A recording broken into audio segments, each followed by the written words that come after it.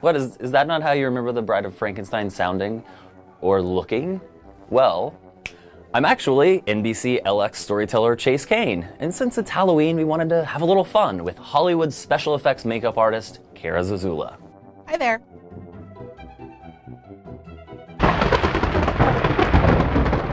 For the people watching this who have no idea who Divine is, maybe they've only heard of John Waters, who is Divine? Well, let's start with John Waters. Let's start with John Waters, because you can't really talk about Divine without talking about John Waters. John Waters is I would say, a camp director. He's done a lot of movies that I think people know about, like Hairspray. He did the original Hairspray. Divine was his biggest muse. They worked together since they were teenagers on his first films, and he was someone who was willing to do anything to get a shot. And Divine has that very specific look, so yes. You're going to take that Divine look, combine it with Bride of Frankenstein, and put it here? Yes, yes, we're going to marry those two together. I don't think it's super far-fetched. I feel like, you know, Bride of Frankenstein has certain elements that we can really drama up with Divine's classic look and just make it really exciting. I think it's going to be really fun.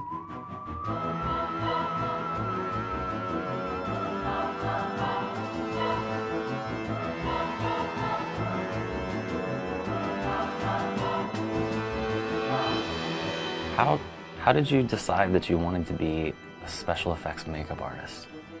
It wasn't a conscious decision. It was more so a meeting of all things that I loved. I love making characters. I love getting dressed up.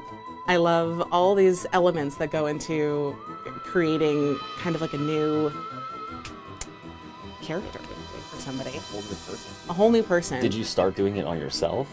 I actually fell into it. I started as an assistant makeup artist on set. I'm helping out with hand-drawing tattoos, because that was my initial background. And I fell in love with the special effects aspect. I loved seeing people create custom characters. I loved the sculpting and molding process of it.